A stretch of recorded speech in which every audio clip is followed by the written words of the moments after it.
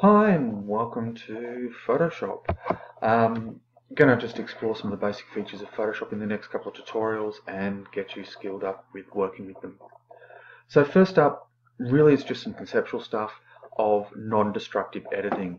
So taking an example from two photos I've grabbed from online, both in Creative Commons and produced by different people. I'm just going to dump both of them in the bar across the top here and cover the concept of non-destructive editing. With non-destructive editing, we want to preserve the original images so that if we need to make any changes, we can do so down the track. Now, the easiest way to do this is saving as a different version.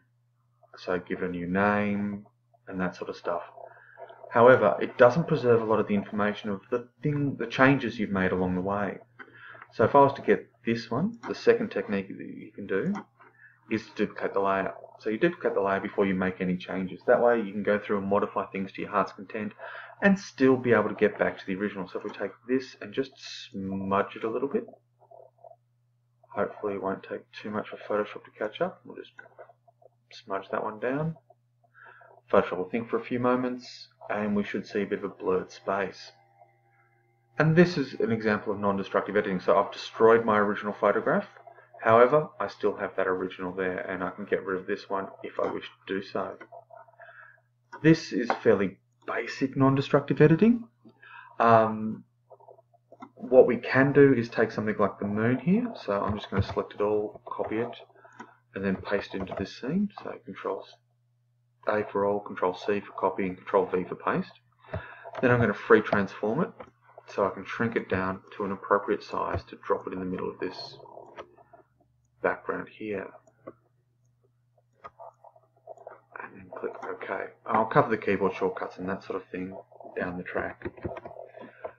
So I'm just going to zoom in with Control Plus and select the rectangular ellipse tool, and I'm going to crop out this moon.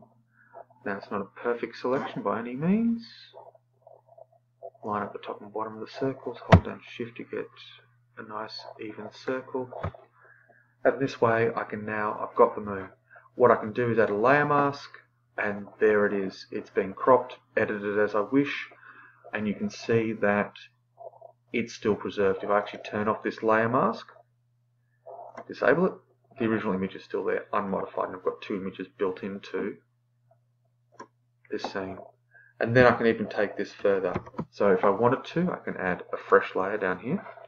I can fill this layer with a color, let's call it red, and then I can apply a different sort of layer blending option. So I can darken, make the whole scene very red. Not the exact effect I'm looking for. What I am looking for is to take this layer mask, I'm going to apply it to my selection so it makes my selection cursor equal to whatever that layer mask is, and then I'm going to apply that to the layer above it. So only the moon appears blood red. And this is a fairly simple set of edits to create a scene. So to challenge yourself, I would like you to put something together that shows this non-destructive technique. Firstly, make sure you duplicate the background layer of the image you're planning on working on. Then introduce a second image and apply a layer mask to it so only part of that image shows up on the scene, such as the moon image that I have here. And that sort of covers all the basics for this so far. Thank you.